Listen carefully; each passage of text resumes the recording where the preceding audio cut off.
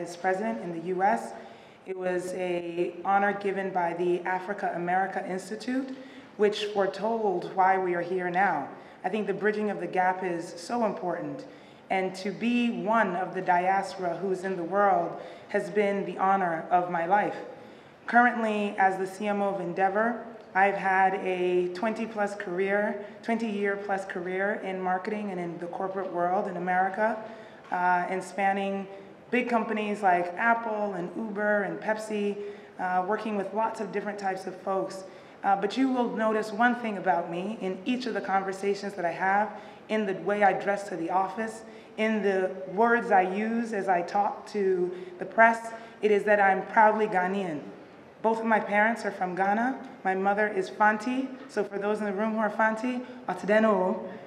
And for the Nzimas, where my father's from and Bosma's from, Apokonue. Thank you, my fellow Nzima.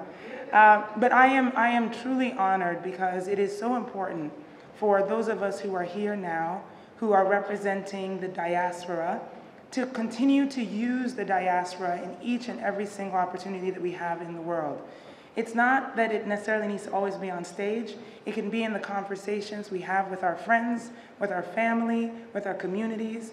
It is important that we continue to celebrate what Ghana is. I certainly do it every day, and I want to encourage those who are visiting, as well as those who are here, who are Ghanaian and here, who celebrate being proudly Ghanaian, to continue to reach out, that the bonds that we're making this week should continue into the future, that it's not just about this present moment, but what we can create forever.